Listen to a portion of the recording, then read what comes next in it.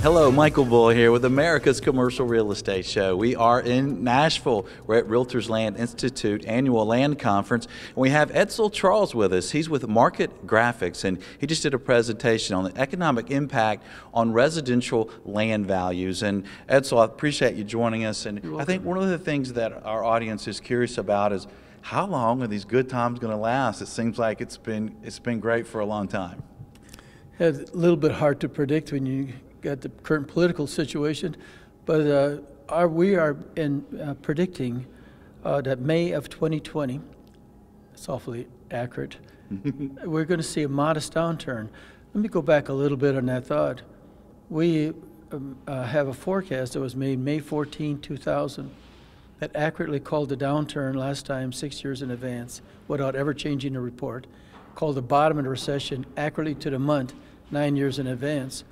So our stuff is a little bit different, and but we're now looking at May of 2020 as a modest downturn. We're thinking that between May of 2020 and the end of the year, we're going to be off about 5%, and in 2021, 5%, and we're thinking in 2022 that we'll be off 4%, bottoming in the very early first part of 23, off a total of 14%, which is very, very minor and very modest, nothing like the last downturn we had, which was a little bit insane. So we're seeing that a very modest downturn. We're actually thinking that in most of the cities we're in 20 states, most of the cities we're in, that the bottom of the next recession will be relatively close to today's economy. So if you like today's market, you're going to like the bottom of the next recession. That's good.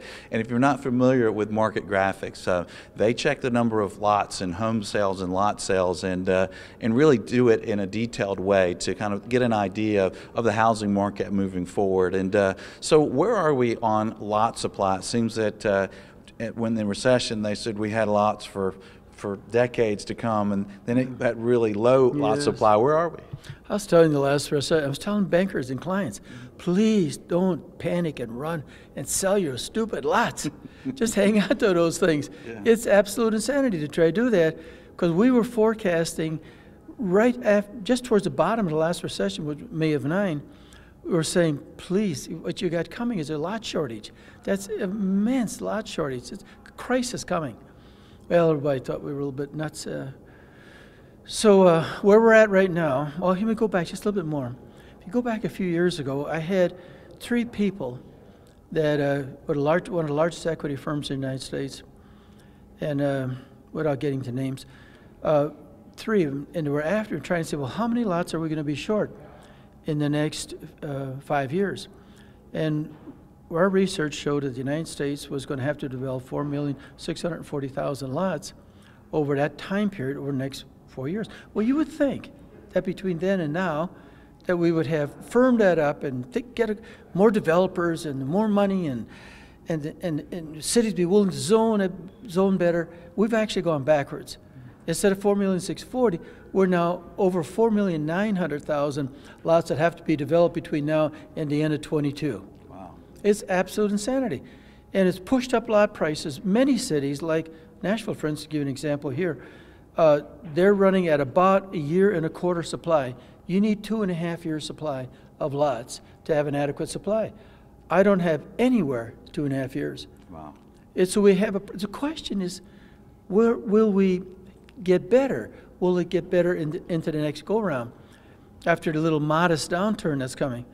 And the answer is, I think the most you're going to see is a flattening of land prices. It's not going to go down.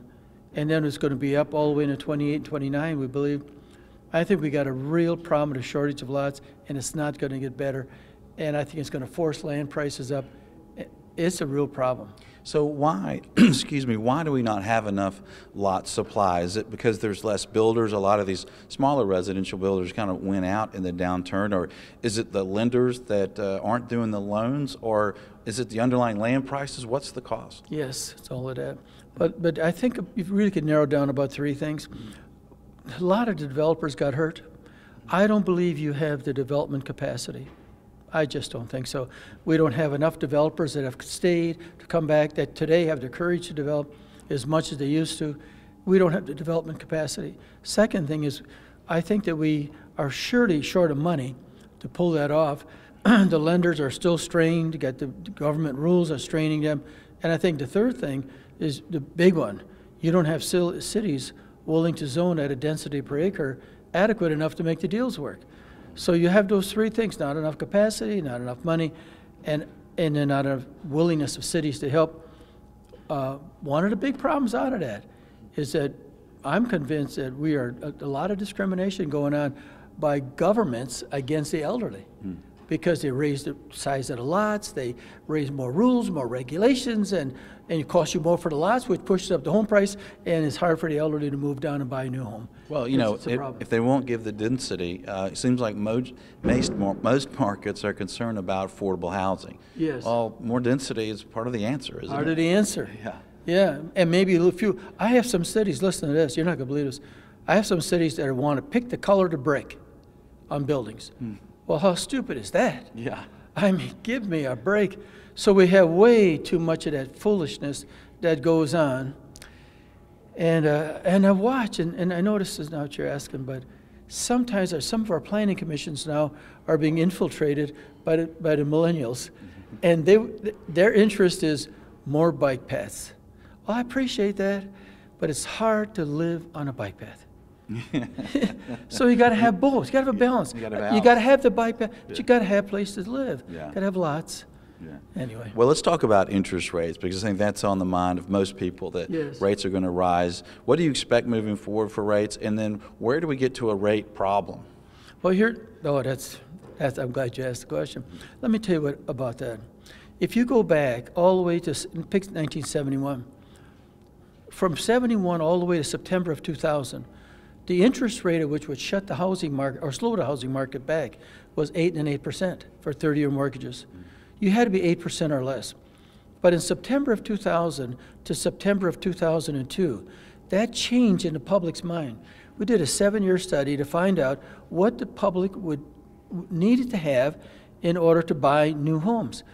And we found that when you got to 6.25%, it would start to shut the housing market down.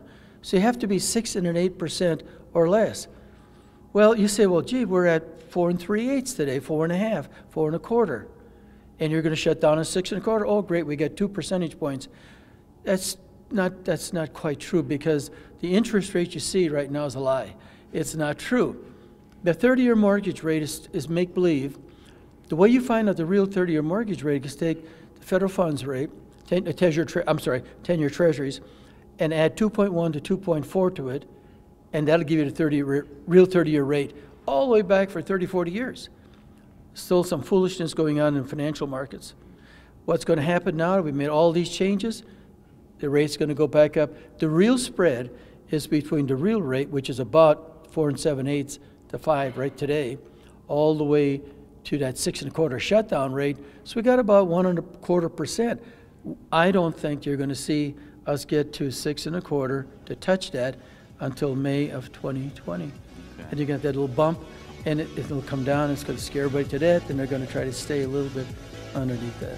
Well, and that's in part why you're suggesting that's when it's going to slow down, right, in 2020. Yeah, I really believe that. Yeah.